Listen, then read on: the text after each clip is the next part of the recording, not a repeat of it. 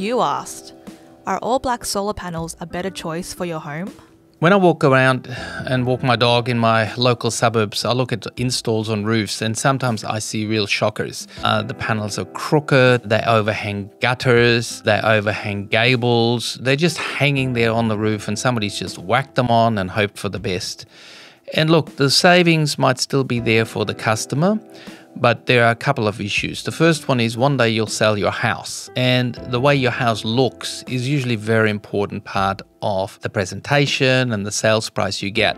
And so if a solar system has been installed poorly and really makes the house look ugly, that's not a good idea. I mean, I say to people, what's the point of saving $500 a quarter and have your house $30,000 uglier? So the aesthetics of solar will actually more and more, I think, come to the forefront, especially on homes that are slightly more prestigious. Now, on modern homes, we have a lot of times flat roofs, so the panels can sit above, and a lot of homeowners actually really like that.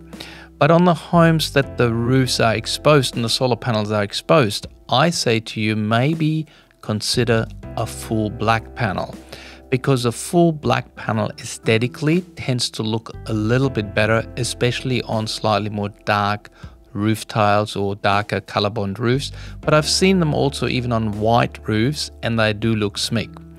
And when I say black panels, what I mean is a full black panel with a black frame that appears really all in one color, rather than the black cells with the black frame, but you still have the white lines.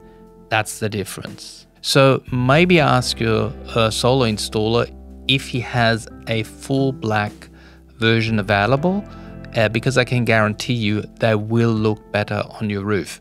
Now, there is a small downside on full black panels compared to normal panels which have the white lines on it, and the reason is that they can get slightly hotter in summer and therefore maybe lose a smidgen of efficiency. I would suggest on a 6 kilowatt system, if you have a full black panel versus a more ordinary panel with white stripes, you would look at per year maybe a $40-50 reduction overall in the output. Which in my personal belief is irrelevant, because over 10 years that's maybe $400-500. But if your house looks 10 grand better, then it's definitely worthwhile to consider black panels. Want more energy answered? Visit YourEnergyAnswers.com for quality energy products, tools and calculators, and find your quality local installers. Please support the channel by liking the video, hit that subscribe button and ring the bell, and check out all our other videos. You're still here? I'll see you next time. Bye.